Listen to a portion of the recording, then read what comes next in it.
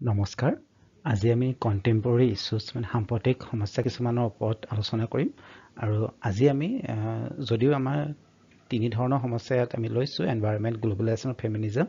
আজি আমি পৰিৱেশ বা এনভাইৰনমেণ্টৰ ওপৰত আলোচনা কৰিম চ' এনভাইৰনমেণ্ট প্ৰথমে আমি বুজি ল'ব লাগিব এনভাইৰনমেণ্ট মানে কি এনভাইৰনমেণ্ট শব্দটো আহিছে ফ্ৰেঞ্চ শব্দ এনভাইৰন যিটো বুজাইছে চাৰাউণ্ডিং বা আৱৰি ধৰা চ' আমি জানো এনভাইৰনমেণ্ট আমি দুটা প্ৰকাৰত আমি ভাগ কৰিব পাৰোঁ বায়'টিক আৰু এবায়'টিক জৈৱ আৰু অজৈৱিক এবায়'টিক হ'ল যিটো অজৈৱিক আমাৰ যিবিলাক আমাৰ পৰিৱেশত থকা বস্তুখিনি আমাৰ এটমস্ফিয়াৰ হ'ব পাৰে বায়ুমণ্ডল climatic elements radiation temperature rainfall ইত্যাদি লগতে আছে ফিজিকেল ফেক্টৰ্ছ কিছুমান ধৰি লওক ভৌতিক কিছুমান উপাদান বুলি ক'ব পাৰোঁ light air pressure chemical factors ৰাসায়নিক উপাদান আছে এচিডিটি এলকিলিটি আমাৰ ভূমি লগতে বায়'টিক বিশেষ ইয়াত আমি ভাগ কৰা নাই কাৰণ যিমান জীৱ জন্তু আছে আমি বায়'টিক ফেক্টৰৰ ভিতৰত ইয়াত আলোচনা কৰিম আৰু তাৰপিছত আমি জানো এনভাইৰনমেণ্টেল ইছ্যুজ চ' সাম্প্ৰতিক দিনত আমি ঢেৰ সমস্যাৰ আমি সন্মুখীন হ'ব লগা হৈছে আমাৰ দৈনন্দিন জীৱনত আমি দেখিবলৈ পাওঁ পানীৰ সমস্যা হৈছে খোৱা পানীৰ সমস্যা ফ্ৰেছ ৱাটাৰ প্ৰব্লেম সেইটো ডাঙৰ সমস্যা যদিও আমি গাঁৱত আছোঁ বা সৰু অঞ্চলত আছোঁ আমি ইমান সন্মুখীন হ'ব লগা হোৱা নাই কিন্তু ডাঙৰ চহৰত বিশ্বৰ যিমান ডাঙৰ মেট্ৰপলিটেন চিটিজ আছে তাত কিন্তু পানীৰ ডাঙৰ এটা সমস্যা দেখিবলৈ পাইছোঁ আৰু বহুতে বিশ্বাস কৰে যে আগন্তুক দিনত পানীৰ কাৰণেও দেশৰ মাজত বিভিন্ন ৰাষ্ট্ৰৰ মাজত যুদ্ধ হ'ব পাৰে চ' আৰু মানুহে এতিয়া পানী কিনি খাবলগীয়া হৈছে আৰু ইয়াৰ কাৰণেও বিভিন্ন অৰ্থ-সামাজিক সমস্যাৰ সৃষ্টি হৈছে তাৰ লগত আৰু এটা ডাঙৰ সমস্যাটো হ'ল আমাৰ ক্লাইমেট চেঞ্জ বা আমাৰ যিটো বায়ুমণ্ডল পৰিৱেশৰ মানে এটা ধৰণৰ পৰিৱৰ্তন সৃষ্টি হৈ আছে মই পাইছোঁ কিছুদিন আগতে এমাজনত এটা বনৰ যিটো জুই হৈছিলে এটা ফৰেষ্ট যিটো এমাজনৰ বিখ্যাত গোটেই বিশ্বত তাত জুইকাণ্ড এটা হৈছিলে বহুত দিন ধৰি বহুত মাহ ধৰি it was burning in fire লগতে অষ্ট্ৰেলিয়াত হৈছিলে আৰু ক'ৰবাত আমি দেখিবলৈ পাওঁ অতিবৃষ্টি হয় ক'ৰবাত অনাবৃষ্টি হয় যাৰ ফলত দুৰ্ভিক্ষৰ সৃষ্টি হৈছিলে চ' আমাৰ ভাৰতবৰ্ষত আমি বিভিন্ন ঠাইত এনেকুৱা পাওঁ গুজৰাটত মহাৰাষ্ট্ৰত হাৰিয়ানাত বহুত কৃষকসকলে আত্মহত্যা কৰিব লগা হয় যিবিলাক মানে আমাৰ অসমত বানপানীৰ সমস্যাটো বহুত ডাঙৰ আৰু পুৰণি সমস্যা চ' তেনেকুৱা আমি বিশেষ ক্লাইমেট চেঞ্জ দেখিবলৈ পাইছোঁ সাম্প্ৰতিক কালত আৰু পাব্লিক হেল্থৰ ইছ্যু কিছুমান জড়িত হৈ আছে আমি জানো আমাৰ বায়ুমণ্ডল ইমানেই প্ৰদূষিত হৈছে আমি দিল্লী মুম্বাইত উশাহ ল'ব নোৱাৰা হৈছোঁ মানুহৰ ৰেছপিৰেটৰী প্ৰব্লেম হয় সৰু ল'ৰা ছোৱালীৰ এষ্টামা হৈছে ৰেছপিৰেটৰী ডিজিজ হৈছে এপিডেমিক্স আমি জানোৱে আমি ক'ভিড-19ৰ কথা চ' তেনেকৈ বায়ুমণ্ডলত প্ৰদূষণৰ কাৰণেও বিভিন্ন ধৰণৰ বেমাৰ আজাৰ সন্মুখীন হ'ব লগা হৈছে আৰু পলিউশ্যন আছে air pollution water pollution soil pollution noise pollution ইয়াৰ কাৰণে এইটো আমি ডেইলি পায়ে থাকোঁ ইয়াক মই বিশেষকৈ আলোচনা নকৰোঁ আৰু এটা ডাঙৰ সমস্যা হ'ল মানুহৰ পপুলেশ্যন এক্সপ্ল'জন আমাৰ জনসংখ্যা বৃদ্ধি এইটো জনসংখ্যা বৃদ্ধি নহয় জনসংখ্যা বিস্ফোট হৈছে আমি দেখিবলৈ পাইছোঁ বহুত জেগাত মানুহে খাবলৈ নাপায় মৃত্যুবৰণ কৰিব লগা হৈছে মানুহৰ বিভিন্ন ৰাষ্ট্ৰত গৃহযুদ্ধ চলি আছে জনসংখ্যা বেছি হোৱাৰ কাৰণে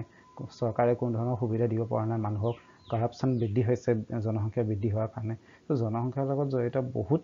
সমস্যা আমাৰ সমাজত এতিয়া আমি সন্মুখীন হ'ব লগা হৈ আছে চ' সেইটো এটা এনভাইৰনমেণ্টেল ইছ্যুত আমি ধৰিব পাৰোঁ আৰ্বানাইজেশ্যন চহৰীকৰণ হৈছে আমি জানো প্ৰায় মানুহে গাঁৱত থাকিব নিবিচাৰে চব মানুহ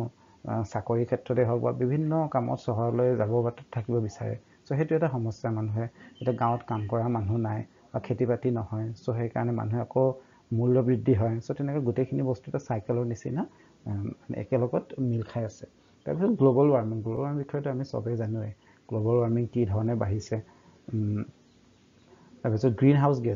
গেছ আমাৰ বিশেষকৈ CFC CO2 বা CO কোৱা হৈছে CFC হ'ল ক্ল'ৰ'ফ্ল'ৰ'কাৰ্বন আমি আমাৰ ঘৰত এয়াৰ কণ্ডিশ্যনাৰ ইউজ কৰোঁ ৰেফ্ৰিজাৰেটৰ ইউজ কৰোঁ এইবিলাক বস্তুৰ পৰা বিভিন্ন ধৰণৰ গেছ ওলায় খুব মাৰাত্মক আৰু হাৰ্মফুল হয় CFC যেনেকুৱা এটা ৰেফ্ৰিজাৰেটৰৰ পৰা ওলায় CO2 কাৰ্বন ডাই অক্সাইড আমি জানোৱে গাড়ী ব্যৱহাৰ কৰিলে বা কাৰ্বন মন'অক্সাইড CO বিশেষকৈ গাড়ীৰ পৰা বা কোল বাৰ্ণিং ফচিল ফিউল যি কওঁ আমি ফচিল ফিউলৰ পৰা উৎপাদন হয় আৰু লগতে এগ্ৰিকালচাৰ এটা সমস্যা হৈছে কাৰণ আমি দেখিছোঁ কৃষকসকলে বিভিন্ন সময়ত পেষ্টিচাইড ইনফেক্টিচাইড মানে drop fertiliser chemical fertiliser use কৰে যাতে মানে উৎপাদন বেছি হয় আৰু তাৰ কাৰণেও আমি এনভাইৰনমেণ্টেল ইছ্যু ফেচ কৰিব লগা হৈছে তাৰপিছত আমাৰ এফৰ্টছ যদি আমি চাওঁ বিভিন্ন দেশত এতিয়া আমি পৰিৱেশ অকল এটা অঞ্চল বা এখন দেশৰ সমস্যা হৈ থকা নাই এইটো এটা আন্তৰ্জাতিক সমস্যা হৈছে কাৰণ বায়ুমণ্ডলৰ ওপৰত কাৰো অধিকাৰ নাই বা বৰষুণৰ ওপৰত কাৰো অধিকাৰ নাই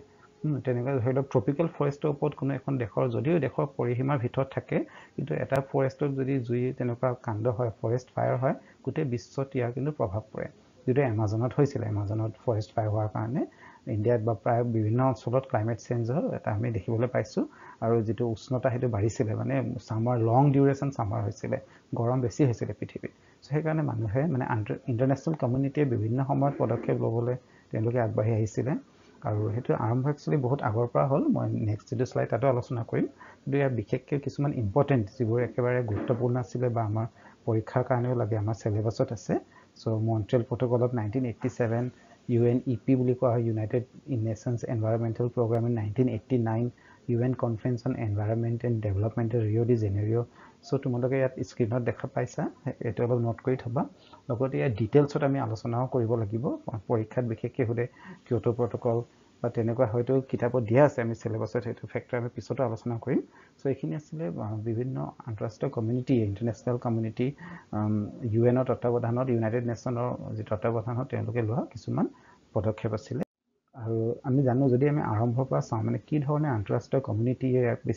বিশেষ ইণ্টাৰেষ্ট দিবলৈ আৰম্ভ কৰিলে চ' উই have to start from 1960s 60 দশকত মাজৰ পৰা ৰিচাৰ্ড কাৰ্চনৰ এখন কিতাপ প্ৰকাশ হৈছিলে চাইলেণ্ট স্প্ৰিং বুলি চাইলেণ্ট স্প্ৰিঙে বিশেষকৈ কৃষি জীৱনত বা কৃষিত যিটো পেষ্টিচাইড কেমিকেল পেষ্টিচাইড ইউজ হয় তাৰ মানে হিউমেন হেল্থত কি ধৰণৰ প্ৰভাৱ পৰে তাৰ বিষয়ে আলোচনা কৰিছিলে আৰু তেতিয়াহে মানুহে ইয়াক বিশেষ গুৰুত্ব আৰোপ কৰিবলৈ ধৰিলে তাৰপিছত আৰু এই সময়ছোৱাতে 70s সময়ত বিভিন্ন এনভাইৰনমেণ্টেল NGO পৰিৱেশক মূল উদ্দেশ্য কৰি কিছুমান এনভাইৰনমেণ্টেল ডিমাণ্ড হাতত লৈ নন গভৰ্ণমেণ্ট অৰ্গেনাইজেশ্যন বা স্বেচ্ছাচাৰী সংগঠন কিছুমানৰ উৎপত্তি হৈছিলে 70sৰ সময়ত এই বিশেষকৈ ইউৰোপত হৈছিলে আৰু সেইকাৰণে তেওঁলোকৰ যিটো ডিমাণ্ডক মানে নজৰ কৰি ষ্টকহোম কনফাৰেন্স হৈছিলে 1970s মানে ৱৰ্ল্ড কনফাৰেন্স অন এনভাইৰনমেণ্ট প্ৰথমবাৰৰ বাবে গোটেই বিশ্বৰ বিভিন্ন ৰাষ্ট্ৰই একলগ হৈ সমাজৰ ৰক্ষাৰ কাৰণে পৰিৱেশৰ ৰক্ষাৰ কাৰণে কিছু পদক্ষেপ গ্ৰহণ কৰিব লাগে বুলি এখন মিটিং বা কনফাৰেন্স হৈছিলে 1972 ছুইডেনত হৈছিলে ষ্টকহোম ছুইডেনৰ ৰাজধানী এই যিটো কনফাৰেন্স হৈছিলে বিভিন্ন ৰাষ্ট্ৰৰ যিটো সভৰেনিটি ৰিকগনাইজ কৰা হৈছিলে মানে ৰাষ্ট্ৰৰ যিবোৰ নেচাৰেল ৰিচোৰ্চেছ প্ৰাকৃতিক উপাদান ৰাষ্ট্ৰ সদায় তাৰ দাবী ৰাষ্ট্ৰই কৰিব পাৰিব যদিও ৰাষ্ট্ৰই কিন্তু অন ৰাষ্ট্ৰৰ ওপৰত কোনো ধৰণৰ মানে বেলেগ ৰাষ্ট্ৰৰ অপকাৰ হোৱাতকৈ তাক ইউজ কৰিব নোৱাৰে বুলি বিশেষ আলোচনা কৰা হৈছিলে তাৰপিছত আমি জানো 1992 যিটো আৰ্থ সামিট বুলি কোৱা হয় ব্ৰাজিলৰ ৰিঅ' ডি জেনেৰিঅ'ত কনফাৰেন্স এখন হৈছিলে এইটো লেণ্ডমাৰ্ক বুলি কোৱা হৈছে ইয়াত মানে যিটো আগন্তুক আহিব লগা সময়ত ফিউচাৰৰ কাৰণে গোটেইখিনি 21st চেঞ্চুৰীত আমি কি কৰিব লাগে মিলেনিয়াম ডেভেলপমেণ্ট গ'লৰ কথাই হওক বা CSD হওক commission for sustainable development global environmental ফেচিলিটিৰ কথাই হওক চ' এইবিলাক সময়ত আলোচনা কৰি ইয়াত কিন্তু তেওঁলোকে বিশেষ গুৰুত্ব দিছিলে পৰিৱেশৰ ওপৰত চ' তাৰপিছত আমি যদি চাওঁ গ্ল'বেল এনভাইৰনমেণ্টেল প্ৰব্লেম মই অলপ আগত ক'লোৱে পৰিৱেশৰ সমস্যা আমাৰ অকল ব্যক্তিগত বা আমাৰ গাঁৱৰ অঞ্চলৰ দেশৰ হৈ থকা নাই এইটো এটা গ্ল'বেল প্ৰব্লেম হয় ক্লাইমেট চেঞ্জ অ'জন হল ডিপ্লেশ্যন চ' ইয়াত মই এখন এই চাৰ্টৰ দ্বাৰা মই দেখাবলৈ চেষ্টা এটা কৰিছোঁ যে কি ধৰণে এইটো ইণ্টাৰ ৰিলেটেড হয় যেনেকৈ climate change how it is related to human health ডেজাৰ্টিফিকেশ্যন climate চেঞ্জটো তোমালোকে বুজি পাইছাই তাৰপিছত ডেজাৰ্টিফিকেশ্যন মানে হ'ল যিটো মৰুভূমি অঞ্চলৰ বৃদ্ধি হয় আমি জানো ৰাজস্থান আমাৰ ভাৰতত মৰুভূমি আছে কিন্তু লাহে লাহে ৰাজস্থানৰ মৰুভূমি দিল্লী ফালে আহিছে মানে দিল্লীটো লাহে লাহে মৰুভূমি হ'বলৈ সৃষ্টি কৰিছে কাৰণ তাৰ মানুহৰ যিটো ইউজ অফ ৱাটাৰ বহুত বাঢ়ি গৈছে বেছি গ্ৰাউণ্ড ৱাটাৰ একেবাৰে কম পাঞ্জাৱত মানুহে এতিয়া খেতি কৰিবলৈ গ্ৰাউণ্ড ৱাটাৰ একেবাৰে নাই যদি তেওঁলোকৰ যিবিলাক নদ নদী যদি শুকাই যায় ভালকৈ যদি মনচুনত বৰষুণ নহয় তেওঁলোকে খেতিত কিন্তু বহুত অসুবিধা হয় চ' তেনেকুৱা ডেজাৰ্টিফিকেশ্যন মৰুভূমি অঞ্চল বাঢ়ি গৈ আছে আৰু লগতে ষ্টেটছফিয়াৰিক জ'ন ডিপ্লেশ্যন আমাৰ যিটো বায়ুমণ্ডলত বিভিন্ন জ'ন থাকে ষ্টেটছফিয়াৰ টেটছফিয়াৰ চ' তেনেকুৱা ষ্টেটছফিয়াৰ যিটো প্ৰথম আমাক প্ৰটেক্টিভ লেয়াৰ বুলি কওঁ লাহে লাহে সেইটো কমি গৈ আছে পাতল হৈ গৈ আছে আৰু মেইন কাৰণটো হ'ল কাৰ্বন ডাই অক্সাইড বা তেনেকুৱা হাৰ্মফুল গেছেছ তাৰপিছত সেই হোৱাৰ পৰিফলত কি হৈছে যে বায়'ডাইভাৰ্চিটি লছ এটা হৈছে মানে জীৱ জন্তু আমাৰ বহুতখিনি পৃথিৱীৰ পৰা নাইকিয়া হৈ গ'ল এনডেঞ্জাৰ্ড স্পিচিছ আমাৰ কথা কওঁ আমাৰ ৰাইনো আমাৰ গড়ৰ এটা এনডেঞ্জাৰ্ড স্পিচিছ টাইগাৰ লায়ন চ' সেইবোৰ যদি নাথাকে আমাৰ যিটো বেলেঞ্চ প্ৰাকৃতিক বেলেঞ্চ এদিন নাইকিয়া হৈ যাব চ' তেনেকুৱা ইক'চিষ্টেম আমাৰ যোনটো মানে পৰিৱেশে মানে মেইনটেইন কৰিছিলে প্ৰকৃতিয়ে সেইটো লাহে লাহে কমি গৈ আছে আৰু এটা ভাবুকি সৃষ্টি হৈছে আৰু লগতে খোৱা পানীৰ সমস্যা হৈছে ফ্ৰেছ ৱাটাৰ ডিক্লাইন আৰু এই গোটেইবোৰে মিলি কি কৰিছে হিউমেন হেল্থ বা মানুহৰ যিটো স্বাস্থ্যৰ ওপৰত কিন্তু বহুত বেয়া প্ৰভাৱ পেলাইছে আৰু ইয়াৰ এটা জ্বলন্ত উদাহৰণ আমি দেখিবলৈ পাইছোঁ ক'ভিড-19ৰ যিটো বেমাৰীত মানুহে বিভিন্ন ধৰণৰ জন্তু মাংস সেৱন কৰাৰ কাৰণে বহুতে কয় যে সেইটো তেনেকুৱা ধৰণৰ পৰা আহিছে বা এটা লেতেৰা পৰিৱেশৰ পৰা সৃষ্টি হোৱা এটা বেমাৰী চ' তেনেকৈ মানুহৰ কিন্তু ভাবুকি সমাজত ভাবুকি এটা সৃষ্টি কৰিছে চ' আমি তাৰপিছত আৰু এটা কনচেপ্ট আমি ইয়াত আলোচনা কৰিব লাগিব সেইটো হ'ল গ্ল'বেলাইজেশ্যন এণ্ড এনভাইৰনমেণ্ট যদিও মই গ্ল'বেলাইজেশ্যন বিষয়ে পিছত বিতংকৈ ডিটেইলছত আলোচনা কৰিম চ' ইয়াত কিন্তু জাষ্ট এই দুটা বস্তু মানে বিশ্বায়ন গোলকীকৰণ আৰু পৰিৱেশৰ মাজত সম্পৰ্ক কেনেকুৱা ইয়াত এটা বহুত গভীৰ সম্পৰ্ক এটা আছে কাৰণ আমি দেখিছোঁৱে যিমানে গ্ল'বেলাইজেশ্যন বিশ্বায়ন বাঢ়ি গৈছে পৰিৱেশ ইমানে নষ্ট হ'বলৈ ধৰিছে চ' কাৰণ বিশ্বায়নে কি ছাপোৰ্ট কৰে ফ্ৰী ট্ৰেড মুক্ত বজাৰ বিশ্বায়নৰ ধাৰণা হ'ল যে মানুহৰ কোনো বাধা থাকিব নালাগে বজাৰৰ ক্ষেত্ৰত ইকনমিৰ ক্ষেত্ৰত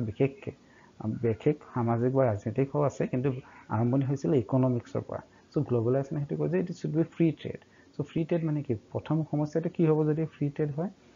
ফাৰ্ষ্ট ফ্ৰী ট্ৰেড ইজ চিন এজ এ মিনছ অফ মোৰ আউটপুট এণ্ড ইনকাম মানে যেতিয়া আমি ফ্ৰী ট্ৰেড মুক্ত বজাৰ মানে কি মানুহে যিমান পাৰে ইমান ইনকাম কৰা অবাধ এটা তেনেকুৱা চিটুৱেশ্যন ক্ৰিয়েট কৰা য'ত মানুহে নিজৰ প্ৰডাকশ্যনখিনি পৃথিৱীৰ যিকোনো বজাৰত দিব পাৰে উইচ মিনছ মোৰ resource ডিপ্লেশ্যন and ডিগ্ৰেডেশ্যন of natural environment for example আমাৰ ফৰেষ্টৰ কথা কওঁ এমাজন ফৰেষ্টৰ কথা মই এক্সাম্পল দিছিলোঁ চ' এমাজন যিটো জংঘলৰ এৰিয়া আছিলে বহুত ডাঙৰ আছিলে এটা সময়ত লাহে লাহে তাত বিভিন্ন ইণ্ডাষ্ট্ৰি হ'ল চৰকাৰে টেক্সৰ লোভত বা তেনেকুৱা নেচাৰেল ৰিচোৰ্চখিনি ডিপ্লিট হ'বলৈ গ'লে গোটেই আফ্ৰিকাত আমি দেখিব পাওঁ এতিয়া আফ্ৰিকাত যিহেতু গ'ল্ড আৰু ডায়মণ্ড পোৱা হয় আৰু বিভিন্ন বিকশিত ৰাষ্ট্ৰ ডেভেলপ কাণ্ট্ৰিজৰ ইণ্ডাষ্ট্ৰিবোৰে তাতে আমাৰ ইণ্ডিয়া ইণ্ডাষ্ট্ৰি ৰিলায়েন্সো আছে চাইনাৰো বহুত আছে ইণ্ডাষ্ট্ৰি আফ্ৰিকাত এতিয়া ত' তেনেকৈ তেওঁলোকে তাত নিজৰ ব্ৰাঞ্চ খুলিছে নিজৰ প্ৰডাকশ্যন ইউনিট তাতে লৈ গ'ল আৰু তাৰ কাৰণে এতিয়া নেচাৰেল এনভাইৰনমেণ্ট এটা ডিপ্লিট হ'বলৈ বা ডিগ্ৰেড হ'বলৈ বিনষ্ট হ'বলৈ ধৰিছে আৰু 2 নম্বৰত কোৱা হৈছে যে ফ্ৰীয়াৰ ট্ৰেড মানে যেতিয়া ফ্ৰী ট্ৰেড হ'ব ইনভেষ্টমেণ্ট নিৱেশ কৰিব মানুহে বহুত বিভিন্ন দেশৰ পৰা মানুহে নিৱেশ কৰিব এটা অঞ্চলত গ্ল'বেলাইজেশ্যনৰ production will lead to increase in transport activity আমি জানোৱে আজিৰ তাৰিখত যদি আমি এটা ৱৰ্ল্ড মেপ আমাৰ যিটো মানে এয়াৰ ট্ৰান্সপৰ্টৰ কথাই কৈছোঁ মই যদি চাওঁ যে প্ৰতি ছেকেণ্ডত হাজাৰ এৰোপ্লেন মানে টেক অফ আৰু লেণ্ড কৰে চ' বহুত বেয়া এটা মানে পলিউশ্যন সৃষ্টি কৰি আছে আৰু লগতে ট্ৰেইন আৰু যিটো পাব্লিক ট্ৰান্সপৰ্টৰ কথাটো আমি জানোৱে বহুত মানে বেয়া কাৰ্বন ডাই অক্সাইড কাৰ্বন মন'অক্সাইড তেওঁলোকে ৰিলিজ কৰে চ' সেইটো এটা ডাঙৰ কাৰণ হৈছে ট্ৰান্সপৰ্ট এক্টিভিটি বাঢ়ি গ'ল চ' সেইটো কাৰণে যিবিলাক আমাৰ ডেভেলপিং কাণ্ট্ৰি বা আণ্ডাৰ ডেভেলপ কাণ্ট্ৰি তেওঁলোকৰ চৰকাৰে কিন্তু বিশেষ বাধা দিব পৰা নাই বা তেওঁলোকৰ টেকন'লজি বহুত পুৰণা টেকন'লজি ইউজ কৰাৰ ফলত কি হয় বেছিকৈ পলিউশ্যন ৰিলিজ কৰা হয় চ' সেইটো এটা ডাঙৰ সমস্যা হৈছে গ্ল'বেলাইজেশ্যনৰ কাৰণে আৰু 3 নম্বৰত কোৱা হৈছে ফ্ৰীয়াৰ foreign investment ৰেডিউচেছ incentive to develop এনভাইৰমেণ্টেলি ফ্ৰেণ্ডলিয়াৰ technology চ' আমি জানোৱে যেতিয়া মানে বিদেশৰ পৰা নিৱেশ হয় এতিয়া ধৰি লওক ফৰ এক্সাম্পল বাংলাদেশত আজিৰ তাৰিখত আটাইতকৈ বেছি গাৰ্মেণ্ট মানে কাপোৰৰ ইণ্ডাষ্ট্ৰি আছে বিভিন্ন দেশৰ কোম্পানীয়ে ইয়াত মানে তেওঁলোকৰ ব্ৰাঞ্চ খুলিছে যেনেকৈ USA জাৰ্মানী ফ্ৰান্স যিমান ব্ৰাণ্ডেড কাপোৰ হয় আজিৰ সময়ত বাংলাদেশত প্ৰডিউচ কৰা হয় আৰু তাৰ কাৰণটো এটাই হ'ল যে কাপোৰ প্ৰডিউচ কৰিবলৈ হ'লে আমি বহুত পানী দৰকাৰ হয় মানে ইট ইজ ভেৰি এনভাইৰমেণ্টেলি হাৰ্মফুল আৰু বিভিন্ন ধৰণৰ ৰাসায়নিক কেমিকেল ইয়াৰ পৰা ৰিলিজ কৰা হয় আৰু সেইটো পানী বা নদীত এৰি দিয়া হয় চ' তেওঁলোকে নিজৰ দেশত কৰিলে সমস্যা হ'ব বুলি তেনেকুৱা আণ্ডাৰ ডেভেলপ কাণ্ট্ৰিজবোৰত বেছিকৈ তেওঁলোকৰ ইণ্ডাষ্ট্ৰি ইউনিট বহায় চ' সেইটো এটা ডাঙৰ প্ৰব্লেম হৈছে কাৰণ যদি বাংলাদেশে এই পাৰ্মিশ্যন নিদিয়ে তেওঁলোকৰ বেলেগ কোনো ইনকামৰ চ'ৰ্চ নাই বাংলাদেশ ইণ্ডিয়া হওক নেপালে হওক এনেকুৱা দেশৰ কাৰণে চ' ইণ্ডিয়াতো আছে তিৰুপুৰ যদি আমি তামিলনাডুত চাওঁ তিৰুপুৰত আটাইতকৈ বেছি মানে ইম্পৰ্ট অৰিয়েণ্টেড ইণ্ডাষ্ট্ৰি আছে আমাৰ গাৰ্মেণ্টৰ কইম্বাটুৰত আছে চ' তেনেকুৱা ধৰণৰ চ' সেইটো এটা সমস্যা হৈছে ডেভেলপিং কাণ্ট্ৰিজৰ কাৰণে গ্ল'বেলাইজেশ্যনৰ কাৰণে চ' 4 নম্বৰত কোৱা হৈছে ফ্ৰীয়াৰ trade May result in industry